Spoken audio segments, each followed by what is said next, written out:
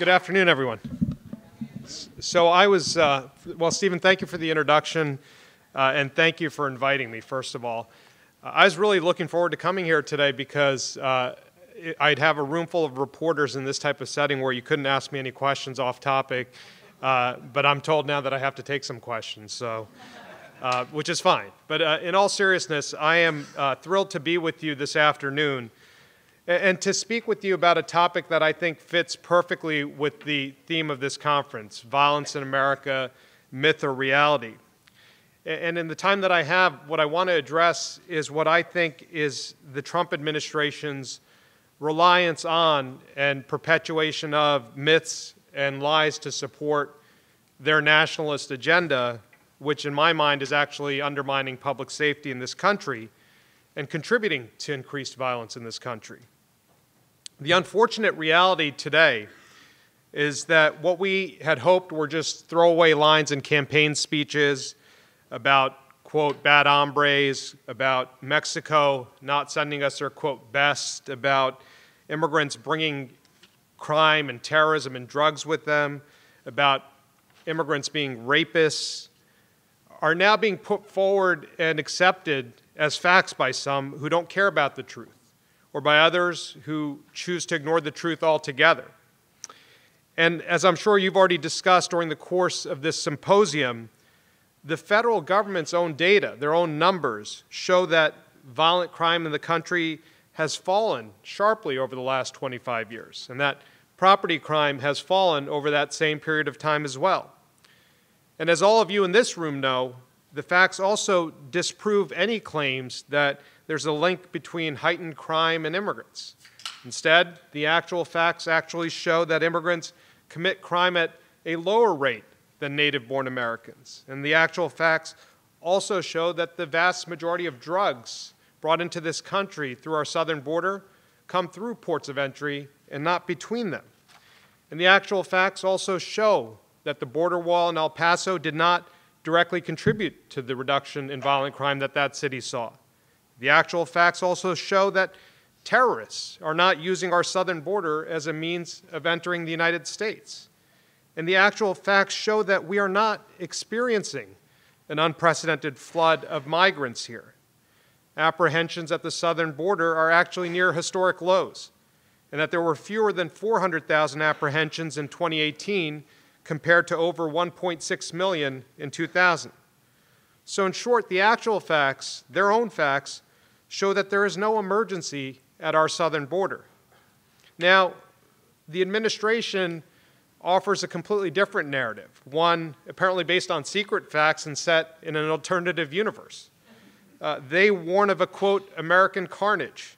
They say that America is unsafe, characterized by marauding hordes of inner-city criminals, by immigrant caravans carrying disease and terrorism. And they say that the only way to protect us is by putting children in cages and separating families. They say that the only way to keep us safe is by building a wall. And they say that the only thing protecting, quote, real Americans is a tough, harsh brand of justice, one that is heavy on intimidation but light on compassion. And that intimidation has breathed life into that part of ICE that enforces civil immigration laws and deportation orders.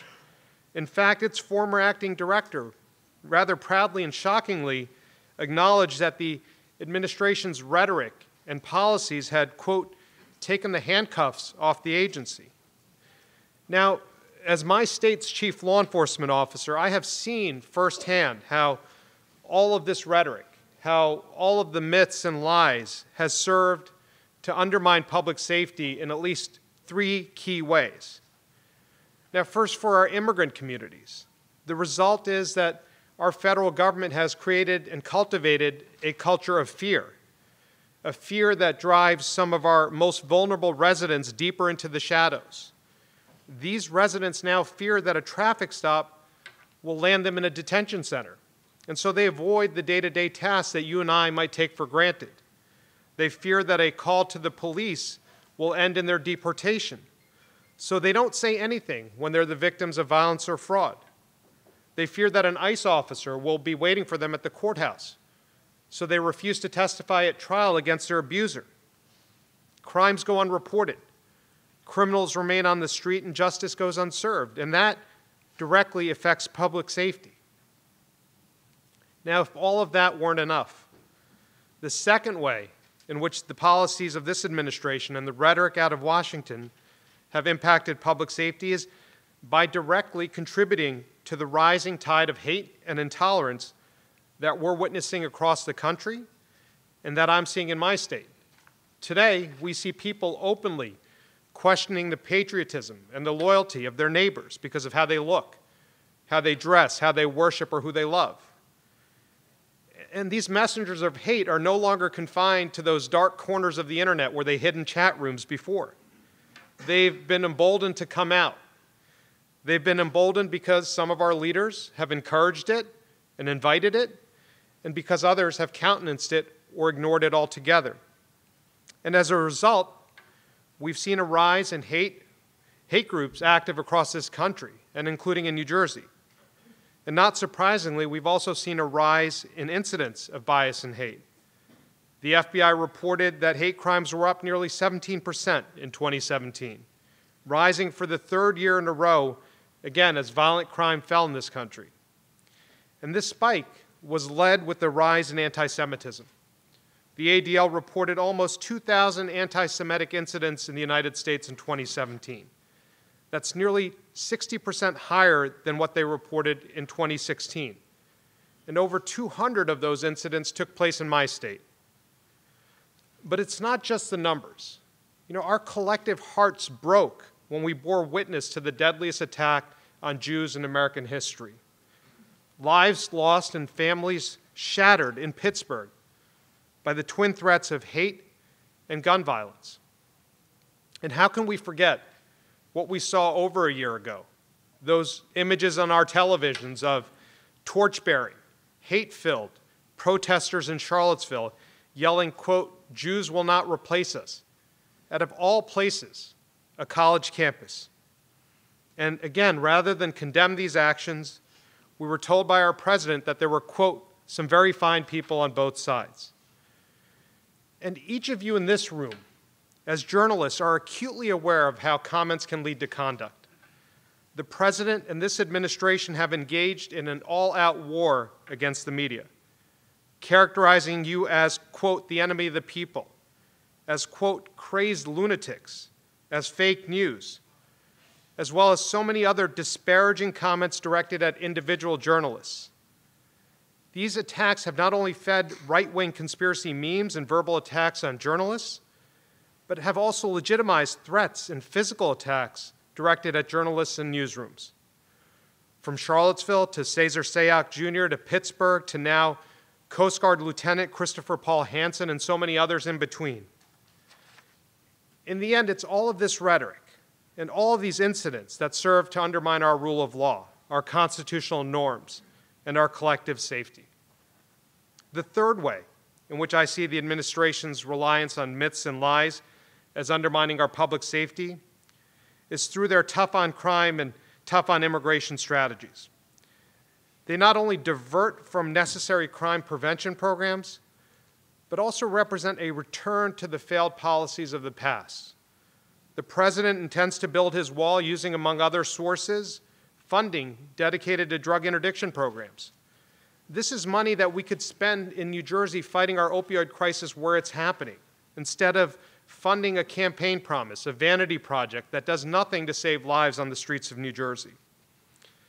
And here's the other part of it. New Jersey, like many other states, and like the federal government now, has been pushing forward with meaningful criminal justice reforms, policies that attempt to balance punishment with rehabilitation, policies that have not resulted in increased crime in New Jersey. And now, while the president did sign the First Step Act, his inconsistent messaging that includes recently calling for the death penalty for those who deal drugs, signals, I think, a desire to return to the failed drug wars of the past. Wars which did nothing to make us safer and only served to destroy lives, fill our prisons, and further exacerbate racial disparities in our criminal justice system. In the face of all of this, the question naturally becomes, what do we do about it? Well, I think we all have a role to play, those of us in government and each of you in the media. To begin with, for our part, we're using the powers of our office at the New Jersey Attorney General's office to push back through policymaking and through litigation, to do everything that we can to advocate for the humanity of our friends and our neighbors.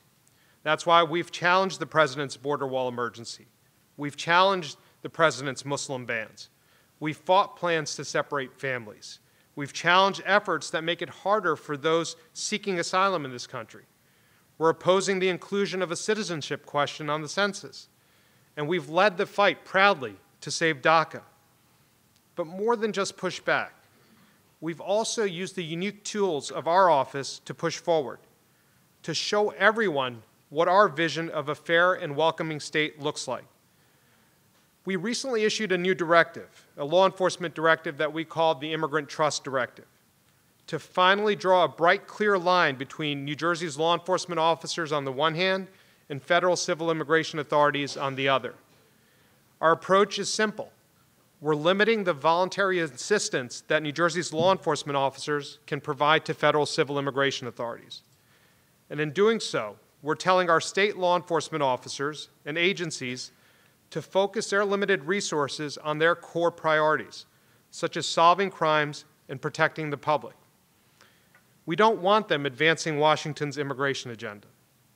And so at a time when it seems like the bonds between law enforcement and the communities we serve are breaking down, we're working to create an environment in New Jersey where all of our residents feel safe around law enforcement officers. And this directive is just one part of our many efforts to strengthen police-community relations. We're doing that by promoting transparency, trust, and accountability. We're promoting trust by having over 80 town hall meetings across the state each year, bringing law enforcement and community members together to discuss topics of mutual concern. We're also promoting transparency by bringing independent prosecutors to officer-involved shooting investigations, by releasing videos early in such cases where they may exist. And we're promoting accountability by mandating that law enforcement agencies enact early warning systems and random drug testing policies, so our police departments can identify problem officers well before a crisis. Again, these are just some examples of the many, many steps that we're taking to reclaim this moment in New Jersey. But each of you in this room has a role to play. And that role, I think, is to continue pushing forward with the important investigative reporting that each of you have been doing, by aggressively following leads and developing sources, by asking difficult questions of public officials like me, and by continuing demanding information through unrelenting public records requests. Even those. Because in the end, that's the type of reporting that promotes meaningful change, especially in our criminal justice system.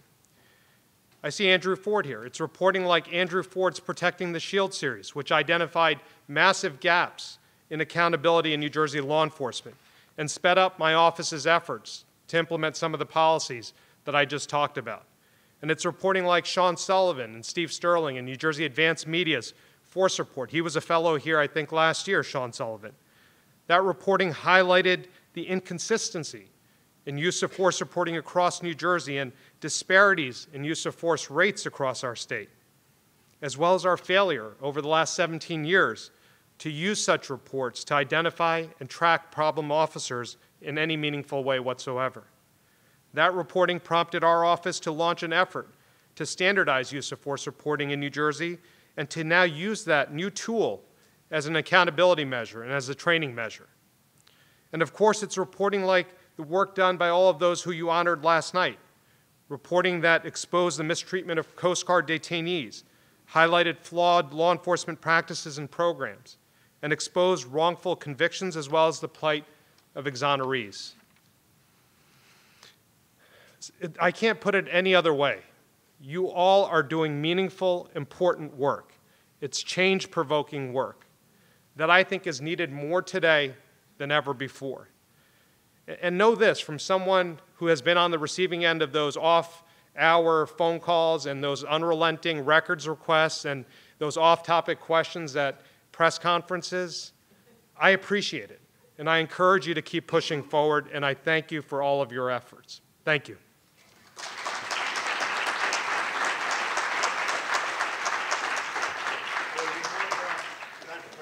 Yeah, well, so the floor is yours. Do you have a mic somewhere? can I get over? You're giving us one. If not, just shout out and now she can. So Paul, just say your name. And, all right. I'm Paul Dean from the Crossroads Center at Penn. So later on, we're going to be talking about bail reform, eliminating cash bail, obviously. Yep. National issue, and one where New Jersey has been a leader and now has gotten some experience since you implemented your reform. I'm wondering if there's any kind of interesting lessons that you've learned in New Jersey from the experience that could be useful for other jurisdictions that are thinking about Sure. this problem. Yeah, that's a great question. By way of background, it was a constitutional amendment in New Jersey that prompted the shift from a cash bail system to a risk-based system, I believe in 2016, and we implemented it beginning in 2017. The lesson learned is the sky is not going to fall, right? Everything is going to be just fine. In 2017, our pretrial detainee population was over 8,000. We're under 4,000 today. And during that same period of time, crime has not increased in New Jersey. The problem that we were contending with, which I'm sure many other jurisdictions are contending with as well, is that we had many low-risk defendants on low cash bails who couldn't afford them, who were staying in pretrial way past the time they would serve if they pled guilty, and it was forcing a lot of guilty pleas. And that's not how we do things, or should be doing things. And so it took a while. We implemented a risk assessment tool, this algorithm. We worked with the Arnold Foundation and others, and we continue to tweak it. But the main takeaway is that it's a system that works. Crime has not gone up, and it's a fairer system. And it's more like the federal system that I was used to before I came to the state system as a county prosecutor, where you were making individualized determinations in these cases, not just arbitrarily setting money bails based on the crimes, and that you were taking into account the characteristics of the defendant, the risk of flight, the risk that that person posed or didn't pose, and you had monitoring conditions. And it's working out. There are a couple of things that I would like to tweak, and a couple of patterns that I'm seeing that I'd like to look at a little bit more deeply, because I have seen that the gang activity that we have in New Jersey is not MS-13 across the state. It's mostly neighborhood gangs in Trenton and our major cities.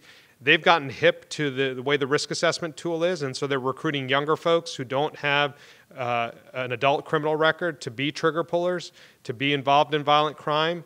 And our risk assessment tool does not right now include juvenile history in it. And so we're talking to our administrative office of the courts to bring that in.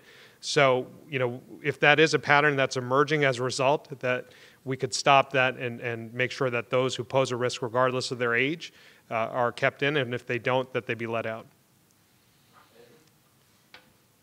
I said nice things, Andrew.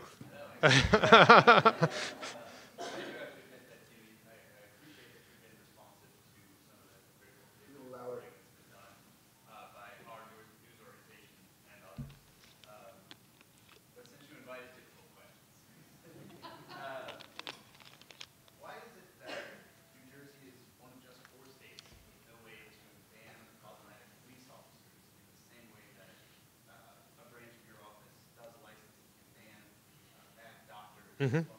Barbers, and others. We found that problematic police officers can stay on the force. There's an example at Long Branch recently that outraged the state senator. This also leaves us unable to contribute to the National Decertification Index maintained by IATS. Is this something that is considered? So the question talks about I think all but 4 states, to include New Jersey, doesn't have a system of registering and tracking law enforcement officers and decertifying them. We don't have a certification process statewide.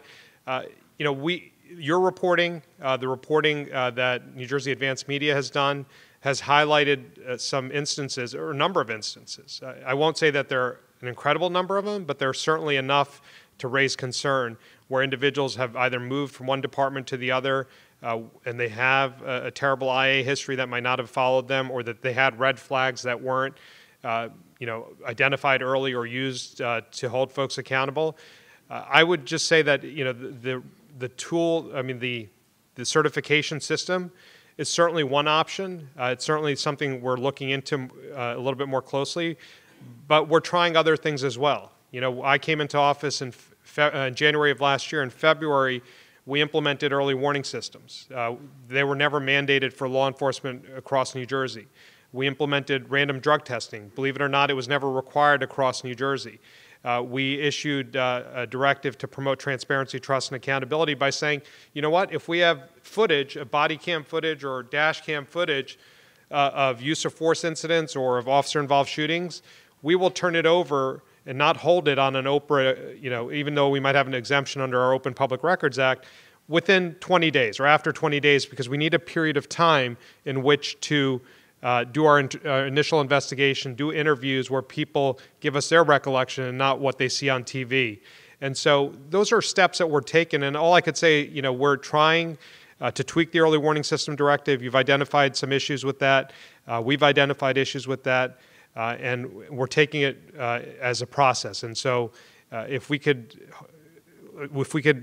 have increased accountability through the measures we've taken, then we'll use that system. And if there's other options we need to explore, we'll explore them as well. You've asked me that one before, though.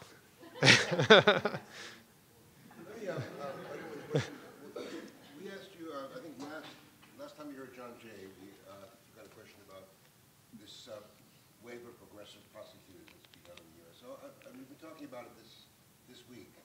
And what's not clear about progressive prosecutors of both parties is what sort of traction they might have and where it goes from here, but how much can they achieve? And I wonder if you could just respond to this wave, if it is a wave, whether you see it as having real traction and a future. So, I think, there's certainly, well, let me back up and say this. For those of you who are not from this area, I am probably one of 7 attorneys general who are not elected. So I'm appointed by our governor and confirmed by our state senate. And so I think that gives me a little bit more freedom to be progressive, that I don't have to fundraise. I don't have to, justify my actions. I could do the right things for the right reasons without having to worry about going out and campaigning for funds. And so that's a little bit different, I think, than most other states. And I see that when we have discussions about signing on to lawsuits with other AGs. I think, I see the thought process in their heads. They're thinking about, well, how's this going to affect me next time I've got to go, talk in the central part of my state and I have voters there and maybe I can't be that progressive on gun safety issues.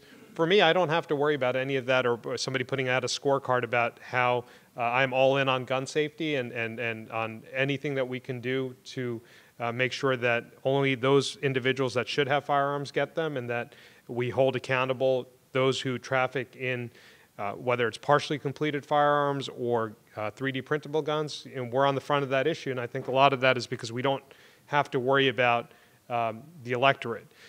Having said that, I think you are seeing a lot of progressive policies come out on issues where you wouldn't expect it before both sides of the aisle, on criminal justice reform. I think that everyone is all in on that, and I think that's just a recognition that whatever we were doing in the past wasn't working. And I think on opioids, for example, that is one issue from the attorneys general where you'll probably get sign-on from all 50 when we're trying to look at alternatives to incarceration and diversion programs and pushing forward policies along those lines. So I think, there are certain things that we're all sort of trending towards, more progressive policies, realizing how we were handling these issues in the past wasn't working.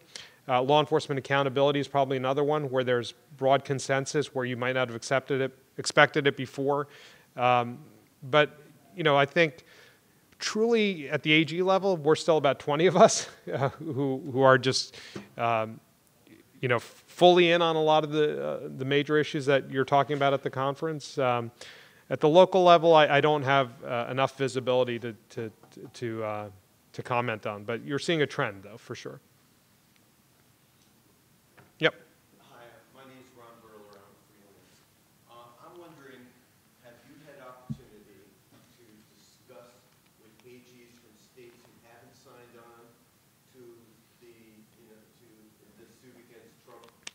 Which one? There are reasons. The latest one? Yeah. Okay. The latest one. Have you had discussions with AGs from states that haven't signed on, and what have been their reasons? So without getting into specific conversations, I think a lot of times, on this one, I think there's probably just a concern of standing on the border wall. And my thought there is that, everything that the administration has said as to where they're going to pull funding from, whether it's diverted forfeiture funds or diverting drug interdiction funds or diverting construction funds for military bases, touches New Jersey. And I'm going to do whatever I can to make sure that they don't pull those funds. And if later on in the litigation it turns out that they've decided not to take funds from New Jersey, then I'll gladly bow out then. But I'm going to do everything I can now to use the discovery process to dig into it. And so I think, that's my theory, and that's my take on it. But I think it probably goes back to what I was saying in reference to Stephen's question. I don't have to, justify my actions to an electorate. And I think, those types of considerations are more difficult for those who are elected AGs. I could just say, there are two questions we ask ourselves. Is what the administration's doing unlawful, and does it affect New Jersey? And if I could answer yes to both, which I'm doing increasingly more and more over the last 2 years, then we will get involved. But there are cases where we decide not to get involved or let others take the lead. But has there been any kind of lobbying process? I mean, Oh, yeah, there's a... 14 and now Oh, yeah. 16 and- Yeah, I mean, there is a process. I mean, there's the Democratic Attorneys General Association, and when briefs are being shopped around or when complaints are being shopped around, there are states that naturally gravitate towards the lead on certain issues. Immigration, California has been a leader on those issues. On DACA, we took the lead in Texas on that one. And so, we have a network. We know who to reach out to that once you sort of build some momentum, and we'll have calls. And even the ones who don't sign on are not saying no, they're just saying not right now. And so there is a pretty fluid process. And then when you want all the 50 to try to sign on, or you want the National Association to get involved, there's a process by which you float your letter or your complaint to the organization. If you hit a certain number, then you could get the imprimatur of the National Association of AGs too. So there are a lot of loose networks around issues and organized ones as well.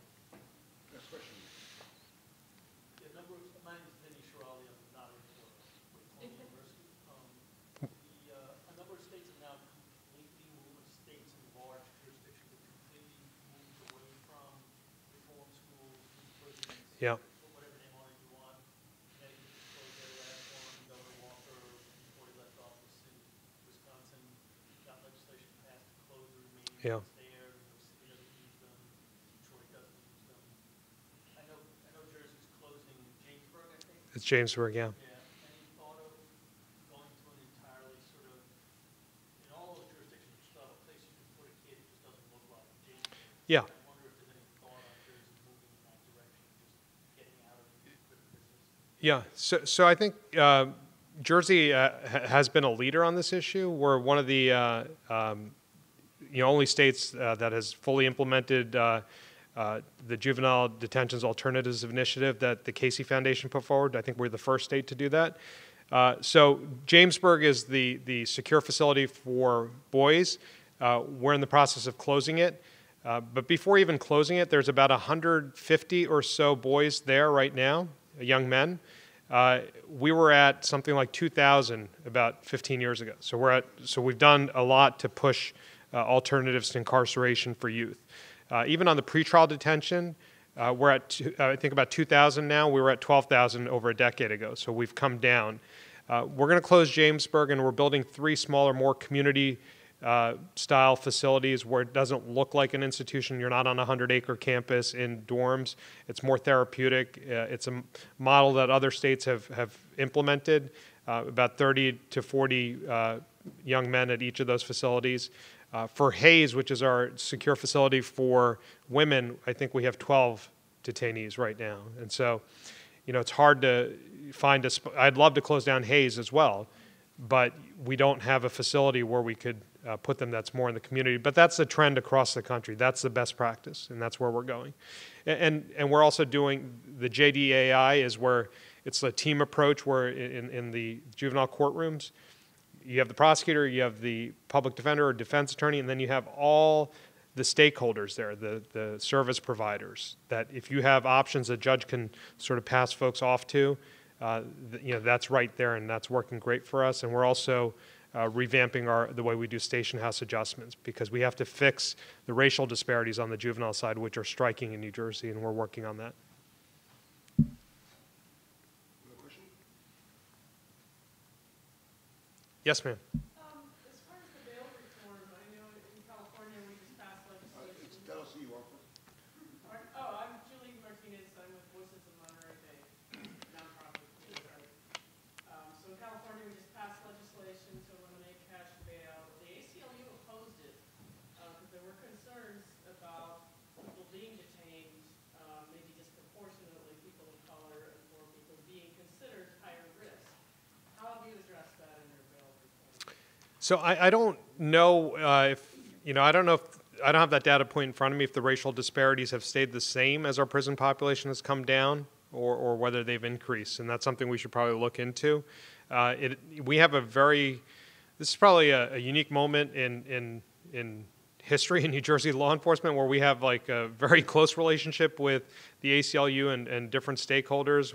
For example, that immigrant trust directive that I spoke about, that was formed over the course of 8 months with the ACLU at the table, Make the Road at the table, all sorts of organizations along with prosecutors coming together to make good policy. So I just say that because we work closely with them, and that issue has not been brought to my attention as a problem in New Jersey, but we'll look into it. And have you seen any disparities in terms of who is now being held in pretrial detention? Yeah, that's what I was saying. I don't have that data point in front of me, but I think that's something we'll probably follow up and look at because that would be a concern. But it hasn't been brought to our attention as being an issue by the ACLU or others. Yes, sir. I'm interested in... Introduce yourself. Huh? Introduce yourself. Ernie Drucker, I used to be a professor here. I'm at NYU now, public health. And I'm working with others in New England and New York and hopefully New Jersey on legalization of marijuana and how that works out, because we're discovering that there's a big black market behind it that multiplies what we've been trying to approach it as a public health issue. So I was wondering if New Jersey has any, you've already approved the legalization. Not yet. No. Medical marijuana. Medical marijuana has been introduced. Recreational thing is just first forth in Massachusetts, where I've been studying it, and you can see the fights going on around it because the business is so big, there's so much money behind it that it's leading to a huge increase in the use of marijuana. I wonder if you have any experience with that in Jersey. We don't. Our legislature is still considering competing bills right now. My understanding from reading the newspapers is that they're close. And New York City is in the midst of approval. oh yeah, New Jersey is as well. And according to recent reporting, it's imminent. So we don't have any experience with it. Can we be in touch with you about putting it into because we're looking Sure. at a regional model because it moves so many borders. Yeah, I mean, we'd be happy to talk to you. I mean, certainly it's one of the unintended consequences that we flagged for. We haven't weighed in on the decision that's going to be our legislators and our governor, but the unintended consequences, whether it's increased motor vehicle accidents, the black market because of the tax rates, still being pretty high. There's always going to be a black market, and so we've highlighted that from an enforcement perspective. And you know about the linkage of cannabis to the opiate issue. The states that have medical marijuana have dramatically lower levels of opiate. I saw the Colorado study on that. That's the only one that I've seen. Yeah. I'll send you some material. Okay. Another question. More about the, I'm Mary Sanchez, I'm in Kansas City. I'm syndicating all this with Trinity and then work with our supporters. But the immigrant trust directive, is it a model that's going to be used elsewhere? Because there's so much, I've written a lot about sanctuary cities. Right. How abused that term is and what the reality is and how federal letter agencies and actually the larger police departments work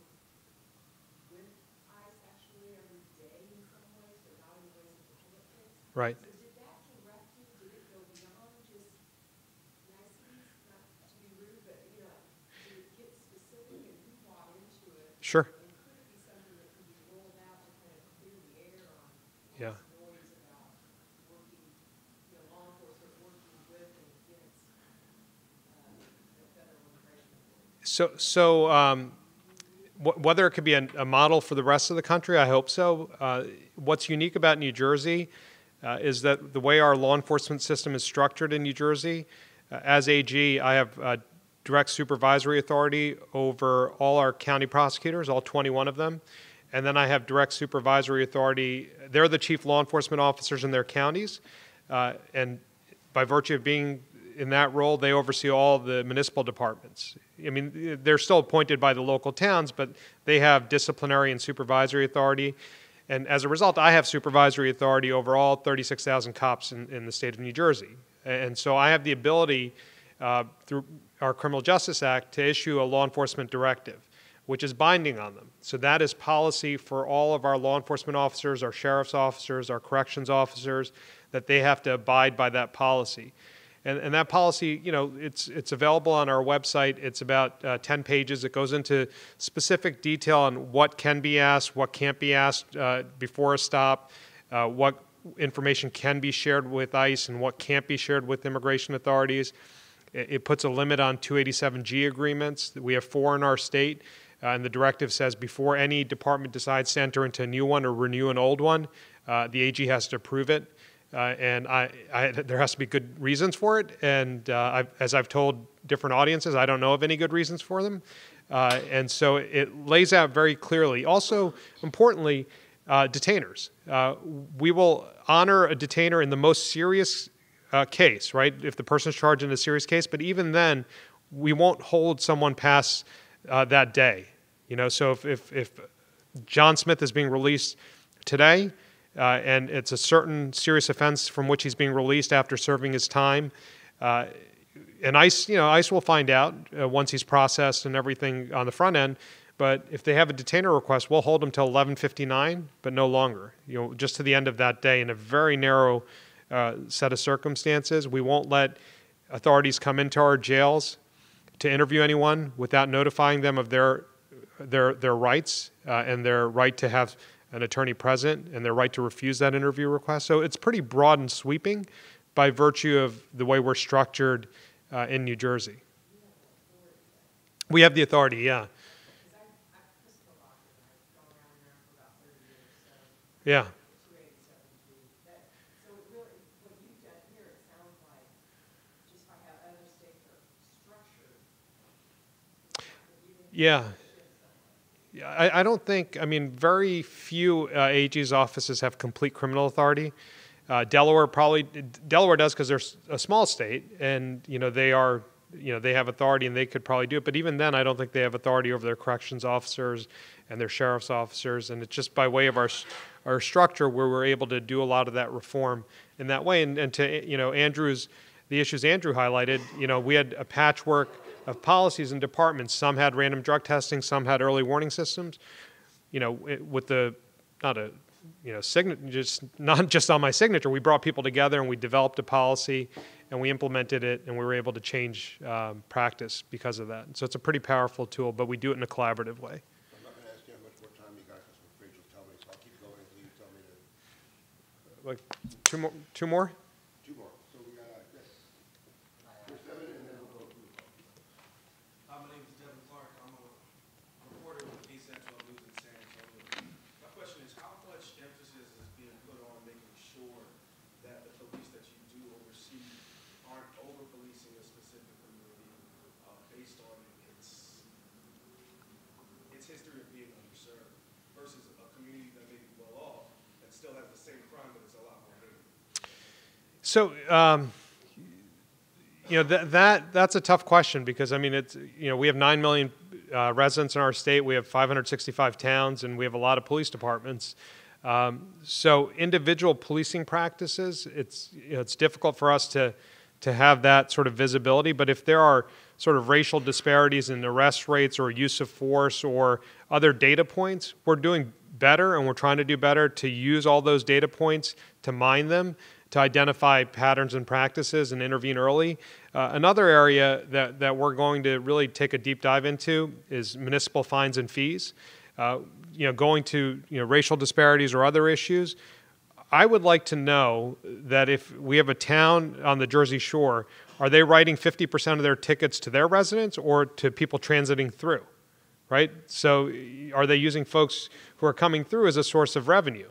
Or are they fairly using fines and fees? And in light of the recent Supreme Court decision, we want to be even more mindful of fines and fees types of issues and forfeiture issues. So we're trying to get better on data collection, and we're trying to talk to more stakeholders and institutions like John Jay, because of our structure, we have the ability to implement policies and collect data in a way I don't think many states can, and to really do something with it. So that's where we want to trend to use data to identify those types of patterns and practices and root them out where we can. Matter of fact, in 2 weeks, we're having a fellowship program on fines and fees. Okay, great. Andrew? All right.